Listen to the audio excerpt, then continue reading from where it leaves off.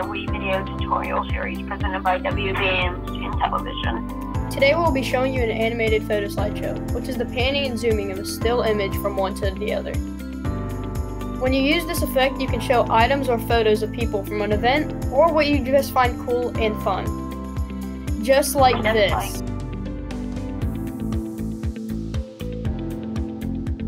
Hello and welcome back to another WVAM Student Television tutorial, and today I'll be showing you how to do an animated photo slideshow. So with an animated photo slideshow, it's a bunch of collage of pictures put into a video, and it can move around the pictures and do whatever you want with it.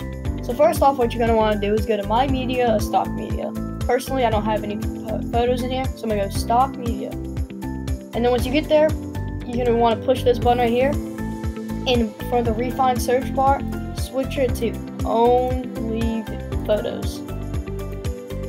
And then you're going to want to search up whatever you want. In this case, I'll search up dogs. And make sure it's Only Photos. Okay.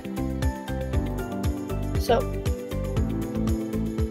now once you find two photos that you really like, what you want to do is you're going to want to highlight both the photos and put them in the video. So what you want to do, go ahead and grab right here, highlight two photos, and then drag one photo in, and it will bring in both. Now it's going to pop up this photos option.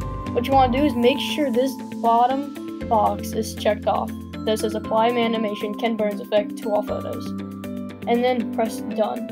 And then once you're done with that, press play. And boom, it's worked.